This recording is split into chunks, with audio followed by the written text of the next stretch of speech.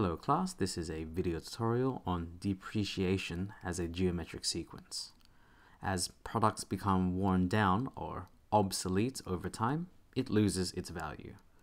The amount of value loss is often a percentage of the current value of the item.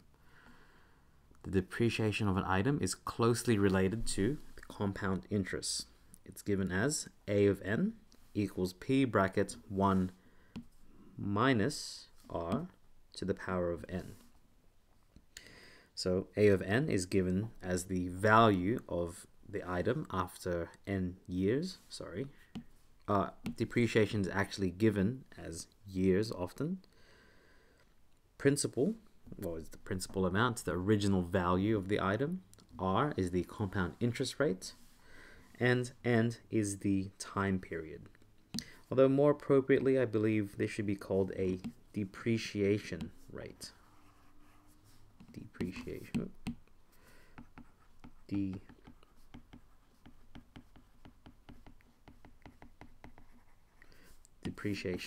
rate. A geometric sequence can be formed in the same manner as seen in the previous video. So here's the geometric progression. P bracket 1 minus r. The next one is P bracket 1 minus r squared, so on and so on until we get our formula. P bracket 1 minus r to the power of n. So let's do an example here. An espresso machine was bought on January 1st, 2016 for $15,000 and it depreciates by 12.5% per annum.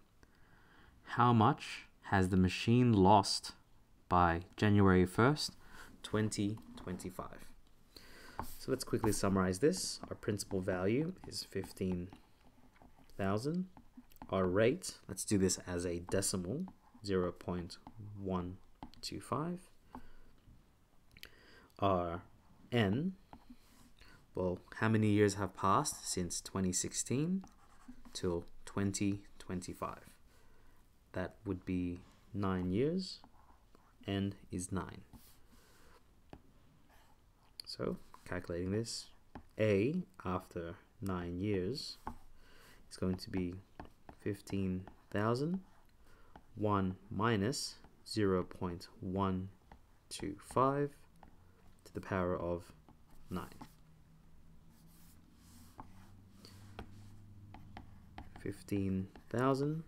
1 minus 0.125 to the power of 9.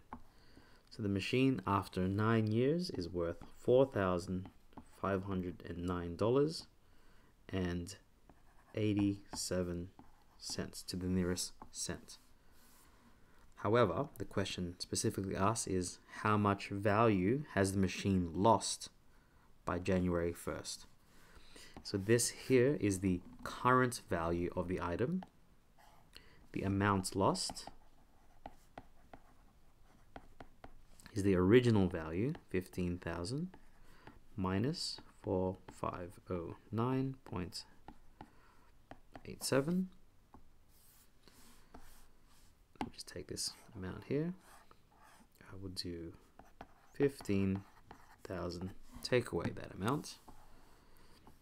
It's lost $10,490.13. Okay, so let's keep going here. In which year will the value drop below 10% of the original value? Okay, so in this case, they're asking an n. So n is what we are looking for. We have the original value. We have the rate. And in this case, we need another value of A of n. A of n is 10% of the original value. So we're looking for 1,500, which is just 0.1 times 15,000. So we're looking at which time it will be equal to 1500. So substituting these in, let me just copy paste this, makes it a lot easier.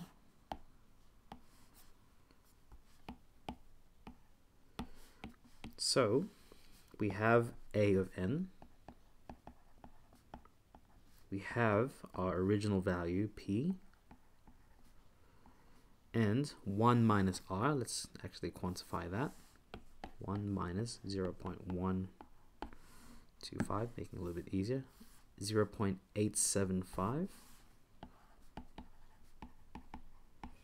to the power of n. Okay, solving for n, dividing both sides by 15,000, well, 1,000 over 15,000, that's 10%, so 0.1 is equal to 0.875 to the power of n. We've been here before. Let's do some logarithms. ln of 0.1 equals n ln 0.875. n is equal to the natural log 0.1 over the natural log 0.875. ln 0.1 over ln, that's giving us 17.2437 years.